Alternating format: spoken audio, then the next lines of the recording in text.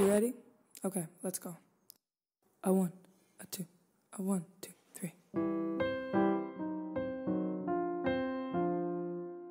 Once upon a time, a long, long time ago, there was a really fancy bar in a spooky neighborhood.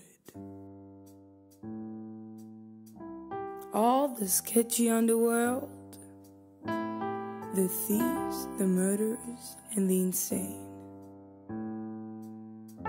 suited up to go drink a glass of champagne.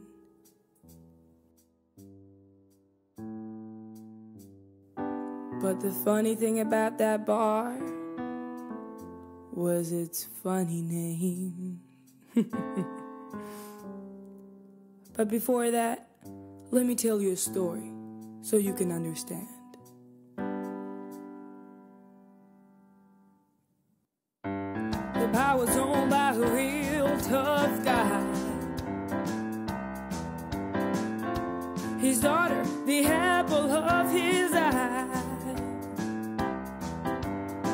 And one night while the music was loud, came the person she couldn't live without. He looked her in the eyes and asked her to be his.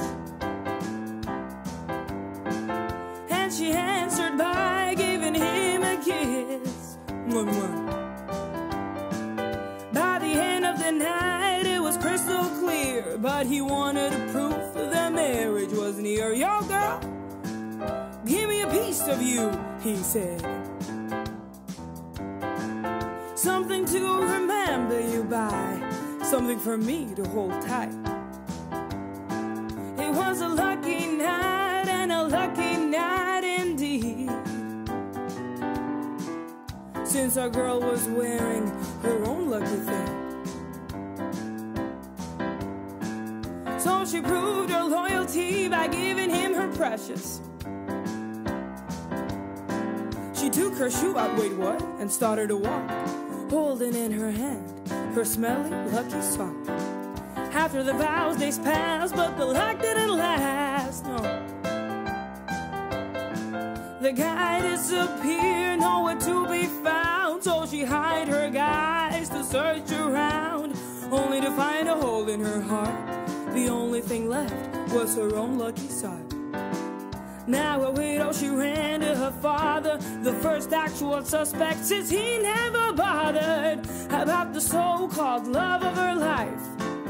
Always hated the guy. The more pleased he seemed, the more crazy she got, until just there and then her own father was gone. Now, here's the twist. She didn't know that a guy was alive and had a plan on his mind. She never got a chance to realize it, those was in a couple of seconds. She was gone too, you see. She fell into his net 10 times, hold up a nose from somewhere, and never thought about her twice. Ah, man, love can actually kill you. Now the owner of the place, he started fresh, climbed the ladder all the way up to success. Never alone with the ghosts of the place, never leaving him to rest. Till now the place is known for its darkness, and everyone who works there is light to madness. Since there is one person always watching, pulling the strings as the clock goes tick-tock, the only thing she's missing is one sock. After a bit of blood here and there, and a dude who wanted to make some dough,